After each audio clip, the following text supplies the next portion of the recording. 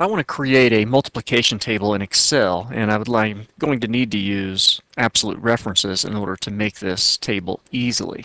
So I've got the setup of a multiplication table here in Excel.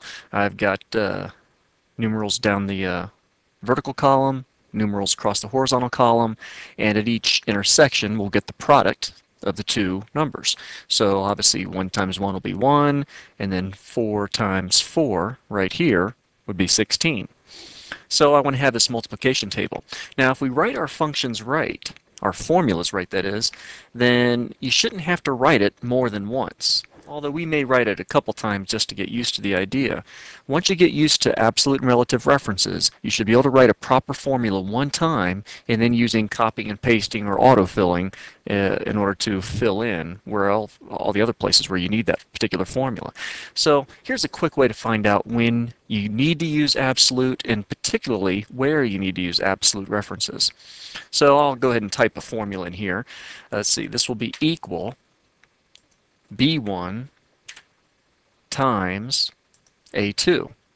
And of course the result will be 1, so that's accurate. Then I'll jump down to this one, equals E1 times A4. And I'm getting a correct response there. 4 times 3 is 12.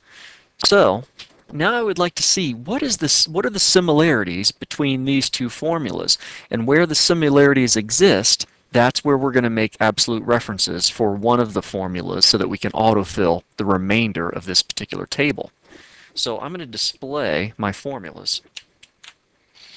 And I see in this one I have B1 times A2, and in this one I have E1 times A4.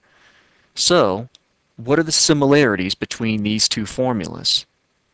Well, in the first part of the formula, they both refer to row 1. So that would be something worth making absolute. So I will create a relative column and an absolute row reference for the first part of this formula. See, the column letters are different, so those need to stay relative. What else is the same? A2 and A4. The column letters are the same. Therefore, the column letters should be made absolute while the row number should stay relative. So now I've got B1 times A2, where in the first part of the formula, the row number is absolute, and in the second part of the formula, the column letter is absolute. Now once that's corrected, I can go back to my results view, and nothing has really changed. But now I'll be able to successfully autofill downward and then autofill to the right, completing the multiplication table with minimal effort.